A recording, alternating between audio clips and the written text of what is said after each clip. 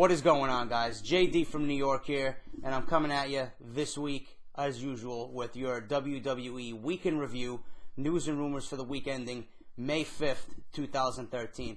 Now, before I get into what I want to talk about, guys, I got a ton of news. I got news on Paul Bearer and possible Hall of Fame induction next year. I got news on The Undertaker. I got news on Batista again and his rumored return to the WWE.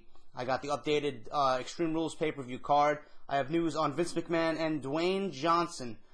Rumors going around that The Rock may not wrestle anymore, but I have news on what Vince McMahon thinks. So sit tight, grab a beverage, and sit back and enjoy WWE News Rumors. But before I get into that, a couple of things. Number one, I'd like to wish my grandfather, I know he's not listening, but I'd like to wish my grandfather a happy 87th birthday. His birthday will be tomorrow, May 4th, 2013.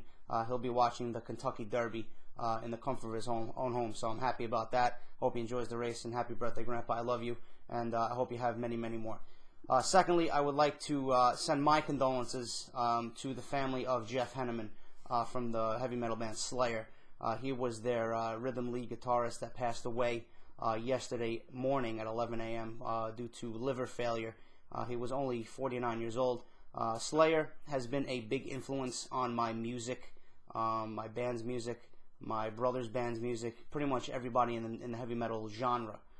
He is touched and influenced in a positive way, and it is a great shame that he passed away yesterday morning. The heavy metal scene and the music world lost a superstar in Jeff Henneman. He wrote most of Slayer's material, the lyrics, their music, everything. So it's sad to see another musician go, especially at the age of 49. So rest in peace, my friend, and I will be dedicating all week to blasting Slayer in my Mustang. So let's get right into the news, guys. I'm going to start off with Paul Bearer. PWInsider.com reports that Paul Bearer is already being discussed for the 2014 Hall of Fame class.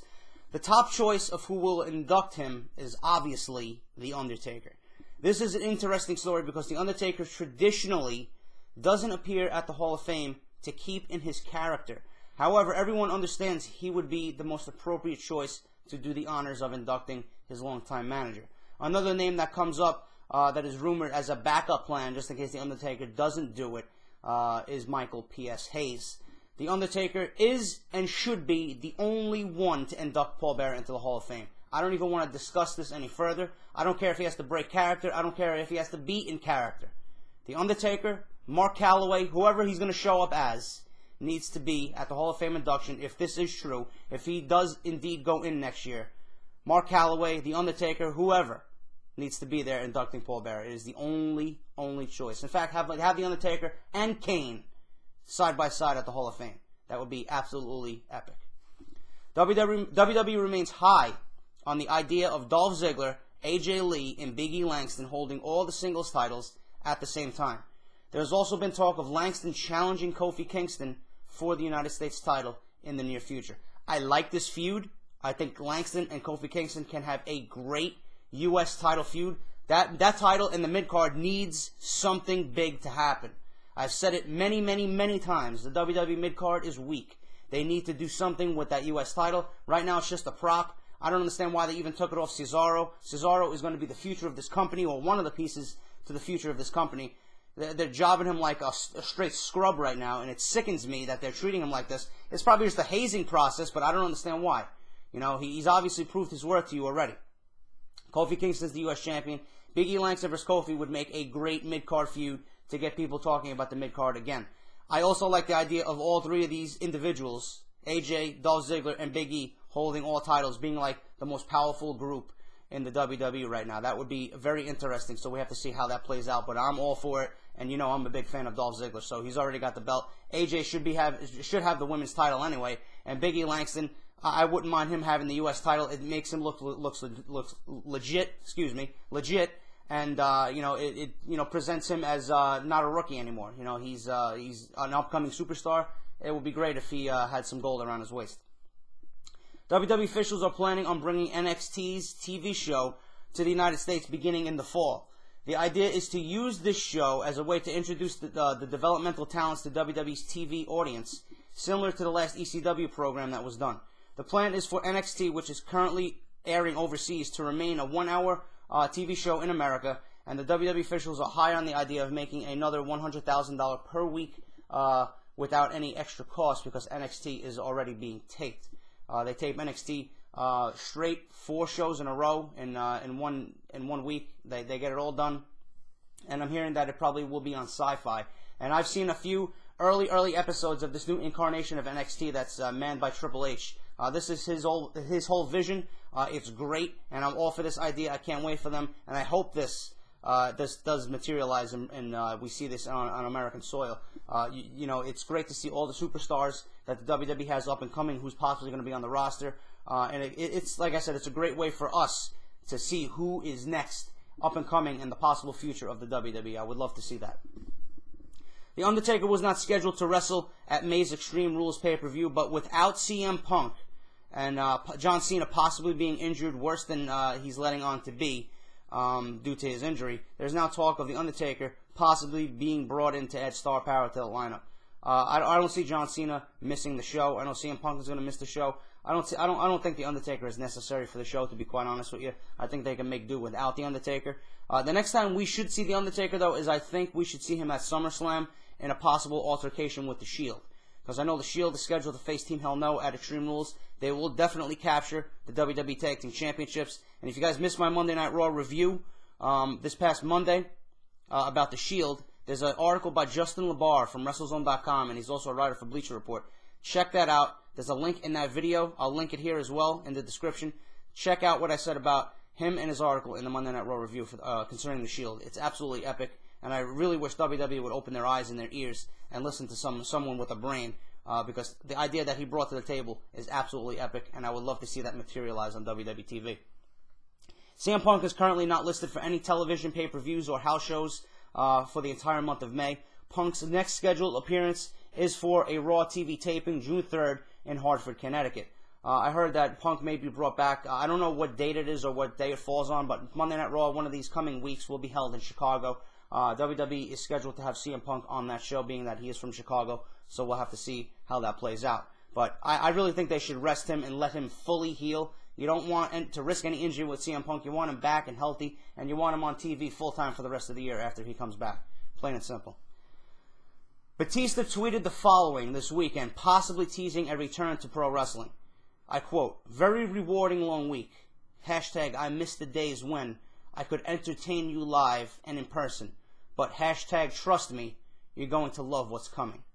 Batista's needed on WWE TV. I said this last week. The only possible feud I see for John Cena after he finishes his program with Ryback is with Batista. Batista was the last guy John Cena fought before he quit, and Batista would make a great opponent challenging John Cena for the WWE Championship heading into SummerSlam. You got to get Batista back.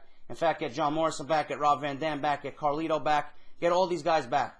Charlie Haas, whoever you want, Shelton Benjamin, get all these guys back, build your mid-card, get that star power back on TV with Batista. Chris Jericho is going to work throughout the year sparingly, when he's not touring with Fozzy.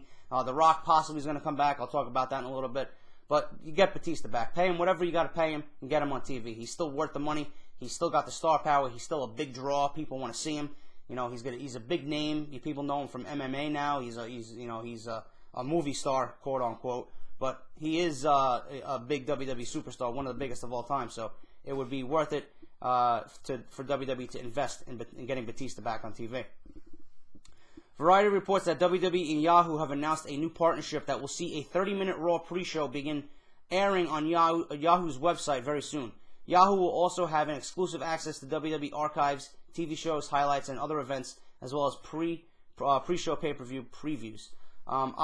This doesn't interest me at all. I don't need to see another half an hour on top of the 3 hours of Raw. Raw is already too long as it is. I don't need a fucking pre-show. Put Raw back to 2 hours and then talk to me about a pre-show. How about that? The updated card for Extreme Rules is WWE Champion John Cena vs. Ryback for the WWE title, Steel Cage match Triple H vs. Brock Lesnar, and now a ladder match was announced on Monday Night Raw. Ladder match, triple threat, Alberto Del Rio, Jack Swagger, and Dolph Ziggler. The Shield versus Team Hell No has not been announced, but that will definitely be taking place at the pay-per-view, and probably a Divas match somewhere, but we don't know what's going on yet until the rest of the card fills out in the next couple of weeks.